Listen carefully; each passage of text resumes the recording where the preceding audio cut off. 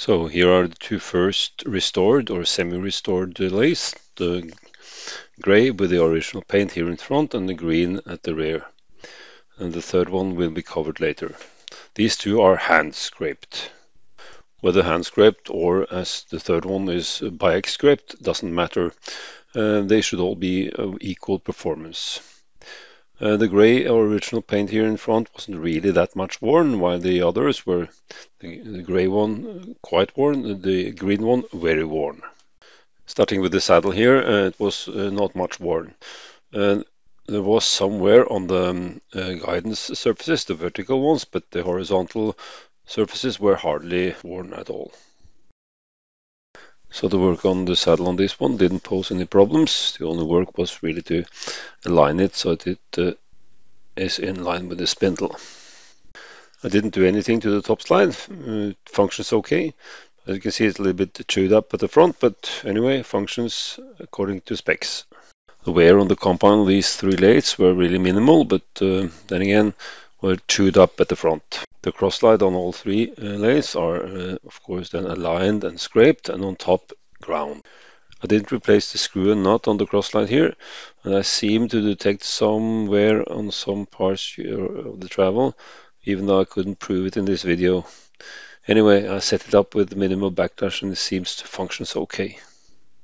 At the time of restoration here, I didn't have enough spares to replace all bushings on the three lathes, so on this one I just split it, glued it and split it. That functions and will extend the lifetime of this. I didn't have to do anything with the tailstock really, and the lead screw also okay, and also the same goes for the nut and the bushings at the side. Banjo and gear train okay, only partial setup of gears. I also replaced the countershaft, which is the most worn item in that system, also reported by others. Back gear system okay, no teeth broken, oilers also okay. Polished the chuck. I did have to remove the rotating switch because this was not functioning properly, and I am now using only the on-off switch, of course. Initial testing at highest speed.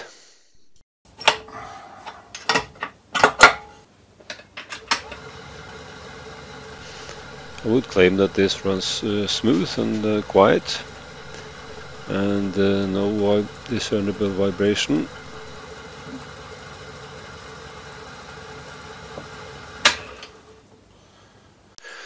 The back gear system shall also be tested and functions okay, and just wanting to prove it with the feed now so you hear it. A little bit more noisy than.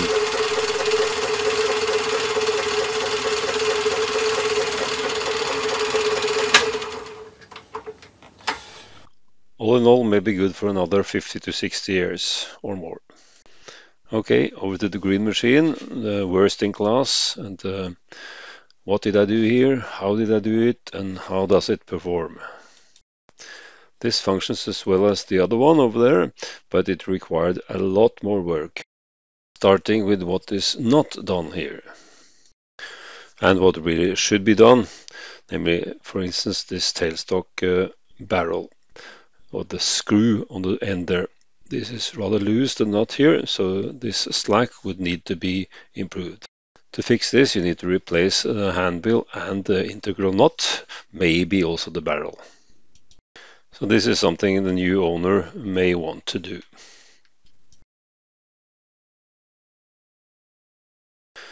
Since I have a 5/8 Acme tap, I re-threaded the bronze nut here. Now then the lever, the engagement level will be at the very furthest reach, so you may have to replace this nut also. It functions as it is now, but it is the end of the, let's say, adjustment. The original chuck is functioning okay, but probably quite worn, and should probably also be replaced. Back here is also okay, now the spindle here is a little bit worn, so I didn't scrape the bearings there, I just left it alone. It seems to function okay within specs. The only fix for a worn spindle is of course to replace it, to go with the new set of bronze bearings, which is a quite costly affair. So I wasn't up to do this on this, which was just for sale on this local club meeting anyway, just to point out to the new owner what is wrong. Possibly a candidate for also upgrading to a ball bearing spindle if wanted. The oilers here, they are also worn. I fixed the front one with the paper strip that has now, let's say, soaked up the oil and then is tight, but both should preferably be replaced.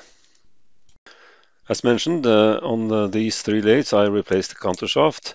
On this specimen, I also then used a hardened 19mm shaft I had, missing some small parts on the pulley cover, and then the entire pulley cover for the big pulley from the motor. Gear train, banjo, okay, just the gears that it came with. A new motor. I fitted a half-force three-phase motor, while when it came to me it had a 1.1 kilowatt one-phase, which I consider way too powerful for such a small lathe. As said previously, the most common error on these machines, in my eyes, and also according to some other, like Barry Midgley, I think, from Australia, has replaced the countershaft here many times, that this is worn and wears faster than the bushings itself. So this has been replaced here with a hardened shaft. This has been converted at an earlier stage to a metric screw and nut. And it's set up quite nicely and functions okay, and no backlash at all.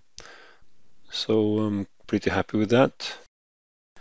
The top of this cross slide is ground, while the underside is of course then scraped and aligned. Same with the saddle, to the best of my ability. In addition, I milled the pockets on the other side of the saddle and then fitted a Rulon wayliner material, which is also scraped. I had to replace the way wipers on both lathes. That is of course a lifesaver, so an absolute necessity to do. I also introduced a way wiper for the tailstock on the third lathe just to show. Could possibly have replaced the bushing, the bearings at the front there. This rear is okay, but the right one there is a little bit worn.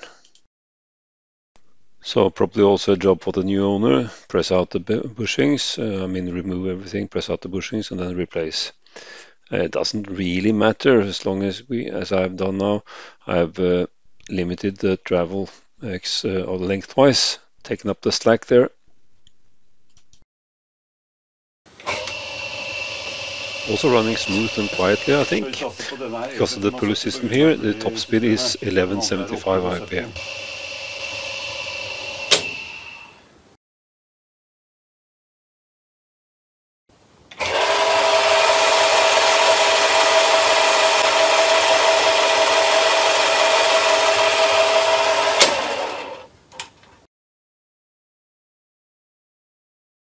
And then the last of the three, this is a biax scraped specimen, while the other ones were hand scraped. The paint scheme on this one was particularly bad, so I repainted some parts.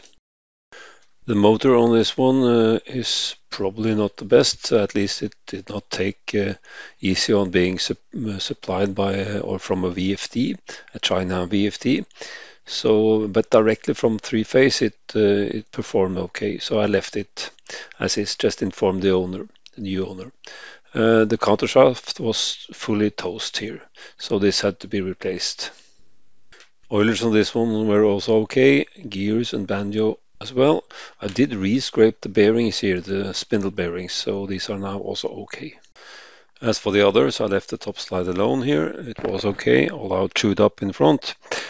Cross slide is ground on top and scraped under, aligned, and then of course the cross slide also had a nick in the front, but it doesn't take away from the functionality. I'm having to mount a screw and nut here, but those are also metric and new.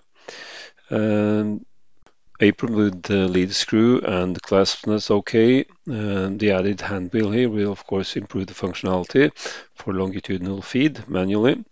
Bushings also okay. Tailstock scraped and aligned and okay.